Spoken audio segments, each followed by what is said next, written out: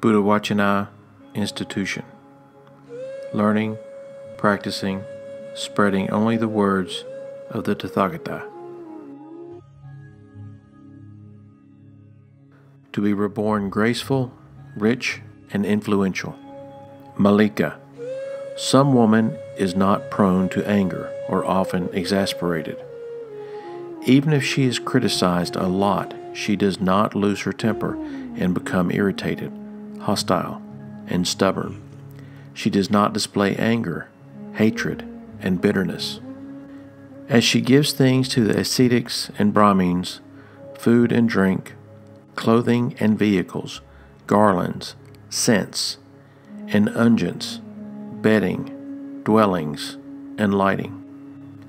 And she is without envy, one who does not envy, resent, or begrudge the gain, honor, respect, esteem, homage, and worship given to others. When she passes away from that state, if she comes back to this world, wherever she is reborn, she is beautiful, attractive, and graceful, possessing supreme beauty of complexion, rich, with great wealth and property, and influential.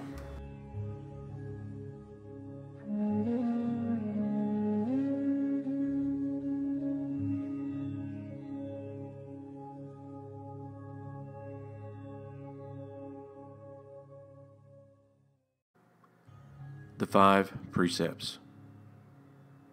1. Abandoning the taking of life, refraining from taking life, without stick or sword, scrupulous, compassionate, trembling for the welfare of all living beings. 2. Abandoning the taking of what is not given, living purely, accepting what is given, awaiting what is given, without stealing. 3. Abandoning unchastity, abandoning sexual relations with women who are protected by their mother, father, mother and father, brother, sister, or relatives, who are protected by their Dhamma, who have a husband whose violation entails a penalty, or even with one who has been garlanded by a man as a sign of engagement. 4.